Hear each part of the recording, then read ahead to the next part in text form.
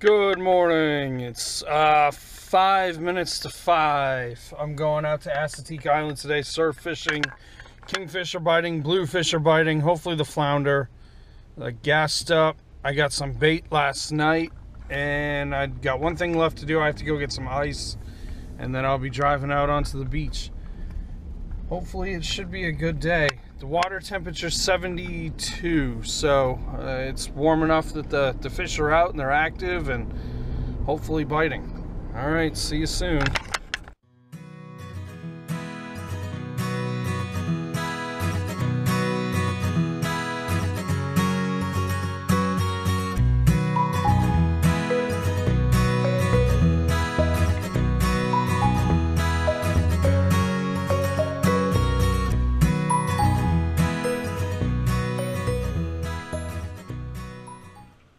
So we made it out. We found the lucky spot, I hope.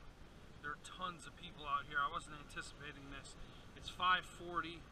High tide is I believe 6:28.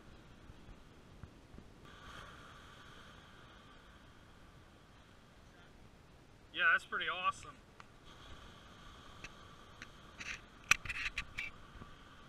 It's the rod setup, my little tiny short one.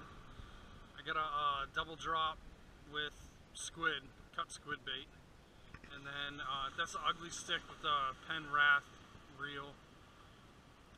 That one, it's got another double drop, and then the Penn on the far end, that's got a double drop too. The two big ones I'm using cut mullet. So the mullet, the way that I like to look for them, or what I found successful, is their eyes. If you notice, their eyes are clear.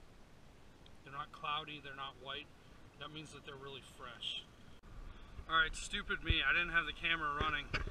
The middle one, the Shakespeare, I put some squid on it to try to switch it up. I cast out, and within 2 seconds I got a nice 9.5 king. So, good looking fish. Alright, I'm going to switch them all to squid, and then we'll see what happens.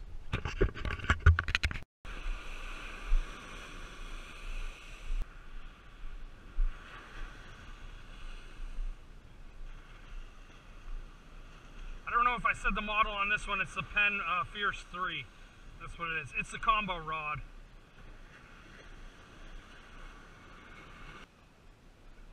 There it goes. Got another one on. This is like another king. Should be. Oh, it came off right at the surf. Just lost one. Yeah.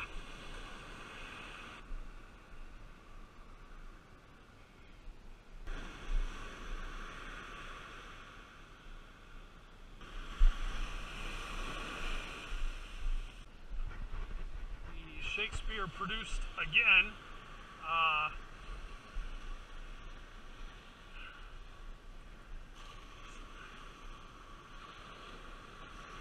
Another good fish. All right, get a measurement on him. Get him right there.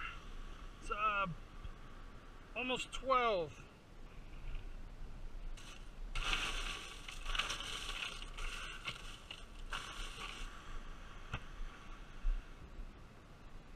The squid, what I do is once I cut it, I'll cut through this way and cut it into a strip, and then I take the middle out. The middle is a little like plastic piece, that's their cartilage, and then just all the squishy junk in the middle. I get rid of that. Then I take it and cut it one more time into little squares, and I take little pieces. When I hook them up, what I'll try to do is either hook them through twice, preferably 3 times if I have enough room on the piece of squid. With the surf the way it is, I don't want the surf ripping off all the bait. So I try to keep it on there as best I can. You also want, if the fish bite it and you want them to come back to it. So like this piece, this is perfect. It's big enough for 3. So I go over, under, and then over again. So it's hooked up 3 times. Same thing with this one. I go over, then I go under, and then I'll go over again. That's it.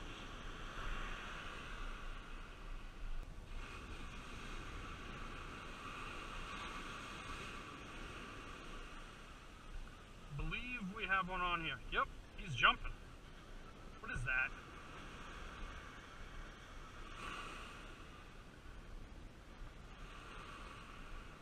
I don't know if you saw it jump on the camera, but it definitely just jumped.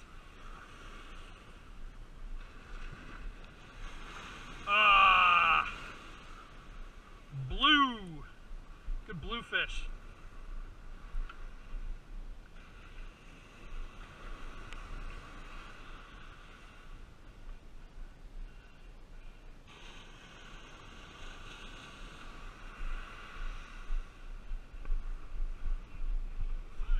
Yep.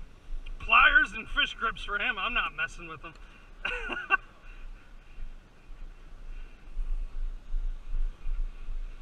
Not familiar with bluefish, they have teeth and they bite and it hurts.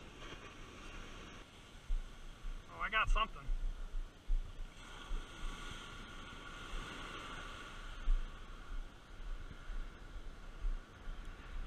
Nice king.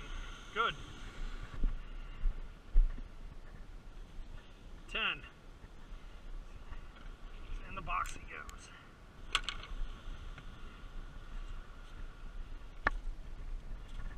There it goes.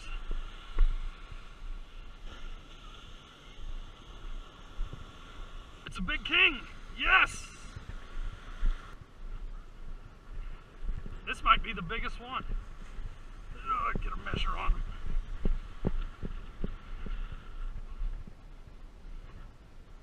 Yeah, a little, about a 12. Yep. Nice. Sorry, I had to cut the last one real quick. There's beach ninjas. They comb the beaches looking to see what I'm using for bait and how I'm doing it. So I had to cut it real fast before they would see it. Okay, see you. Alright, final fish counts. I got 5. Let's see. 1, 2, 3, 4, 5. Alright, time is just about 8:30. So we're going to start packing it up, start heading back, and then get all the fish filleted up, and then we should be good.